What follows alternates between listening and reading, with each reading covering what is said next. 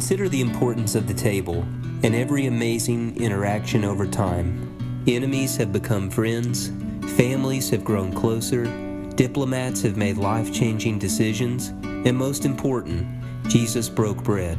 He broke bread with sinners like you and sinners like me. Jesus used the table to level humanity and show that love and grace were not only possible, but freely available. He did this through simple but life-changing conversation. Jesus used this physical space to show that the rich and the poor, the weak and the strong, the oppressed and the oppressor were all one.